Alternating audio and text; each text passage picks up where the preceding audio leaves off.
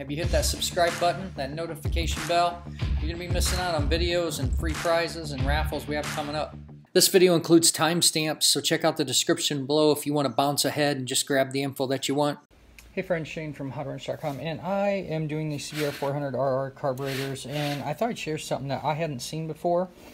And this is an actual Japanese import model, and on these carbs we're finding a lot of problems, unfortunately. But one of the things I'd never seen before is like tape, some type of tape wedged in between the fuel rail here on the fuel lines, and it's throughout, and it's really faded, so it looks like it's been there a long time. But I had not seen that. I don't know if it's something that they just did. I mean, after 1 million carburetors here in the U.S., from the 70s to current carburetors, I've never seen a Japanese manufacturer do something with tape.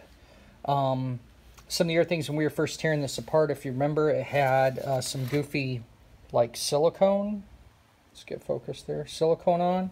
Well, unfortunately on this side, it's a pretty bad deal. You can actually see the float inside of there, and the piece fell down in, and what went there was the throttle position sensor. So this just keeps getting worse and worse. Some of the other stuff, people have definitely been in here. We know the bike's been worked on, but like this gasket was pinched over. Let's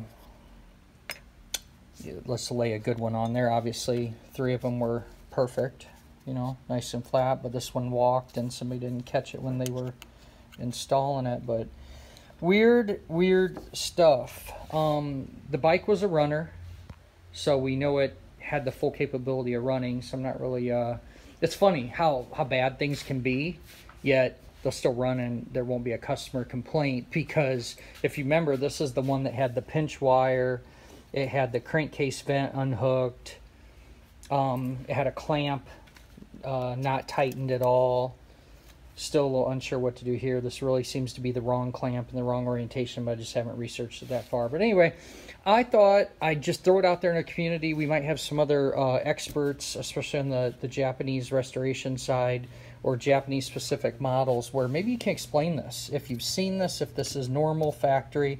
I'm going to do some research too. I'll hop online and see what I can come up with. I decided to go ahead and just make 2 videos. Finish this one and show you the thoughts of that disassembled, plus show you what a before and after 30-minute cycle in the ultrasonic would do.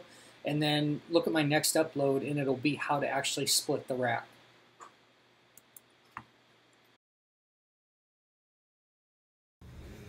Alright, give them a quick dusting in the mineral spirit parts washer. Off they go into the ultrasonic. It's been heating up this morning, got a couple of degrees Celsius to go, and we hit. Let's see how they turn out. Alright, here we are, fresh out of the ultrasonic tank. All I did is just blow dry them with an air gun, but kind of give you an idea what one 30-minute cycle at 50 degrees Celsius with 300 milliliters of that simple green D could do. So I'll put some side-by-side comparisons in there. Still can't believe, I don't know what the hell that is, but new to me. Pretty impressive job here for just, like I said, one 30-minute cycle. It really takes the work off for us, so just kind of getting that base off there, so then it doesn't get the soda or the vapor blast dirty as well. But this is a pretty unfortunate deal. I really think this is a wrecked motorcycle, and something really goofy's happened because they silicone that, or somebody dropped it, and now that they're apart, you can actually see the crack down in there. Oop, take that back, maybe not. Oh, there it is. You can just see it's dented in. Yeah, there's a crack down there. Can feel it with my hand. Yep.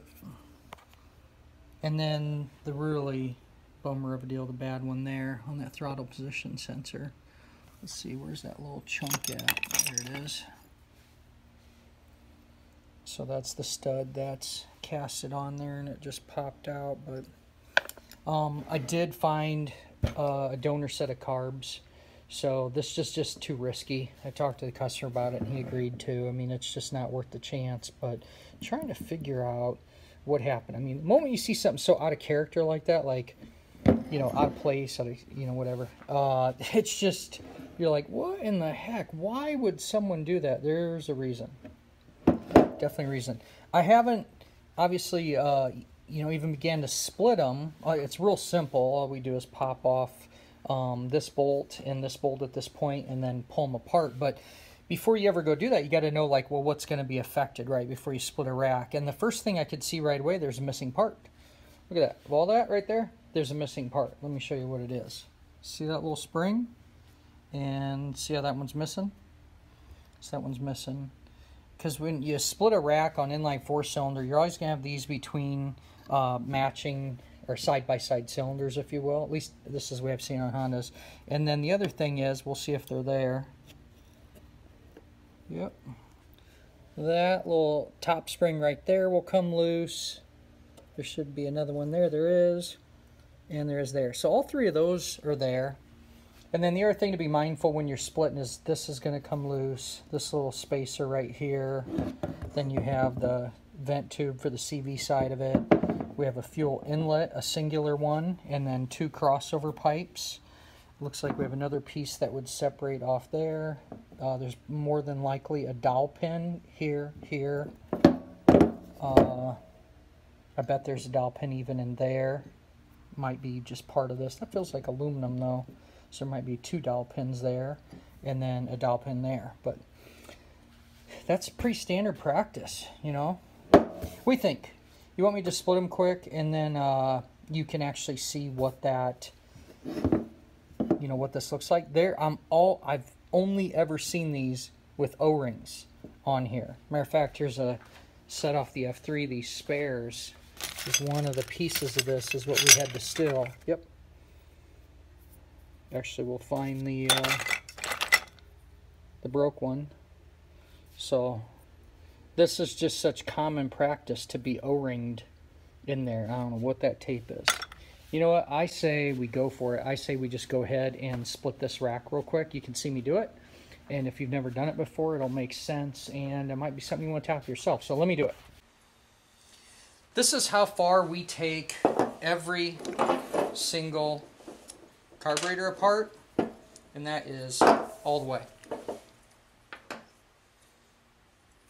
And then we'll actually take and get a little screwdriver and pull those springs out before we start blasting them so they don't get lost. And then everything stays organized. Well, hey, I really think we answered our question, and I think that's what happened. But geez, isn't that a bummer? Can you see that hole in there? How could you not? Let's look at that dented one up close. I just don't know if you guys can see how it's like it got smacked, or who knows if someone was trying to get a carb bowl off and, you know, got nuts and banged into it or dropped it on the ground. I don't know. There's a lot of different things that could happen. But all right, my friends, I hope you enjoyed kind of playing around with me here in the workshop. Maybe learn some things about how to split a carb rack since you've never seen that before, and just a fun little story in progress as we keep trying to wrap things up on the CBR 400RR. We're super, we keep getting delayed on this, and what I'm dying to finish this thing up for is because, if you remember, and just in case you don't know, we've got all the cool prop tech tools to use on this motorcycle. I was just talking to the fellas at Prop Tech, and here's one for Carb Sync, and it's so cool because you download the software and you can actually check it out digitally, so you can save it, you know, capture it, give it to the customer, and then obviously dial it in within just a infinite little detail. So that's going to be super cool. But I said before, this is the one I'm just ridiculously stoked about, and that is this for being able to do relative compression and a bunch of amp testing and direct voltage testing. This is the one, this current tester, that I can't wait to use. So super stoked about that. They just sent me over some how-to instructions from the experts that built it and say, hey, let's get you schooled on that yourself. So, all right, my friends, as always, I'm going to get back at it. Thanks for stopping in. You make it a great day, and keep wrenching.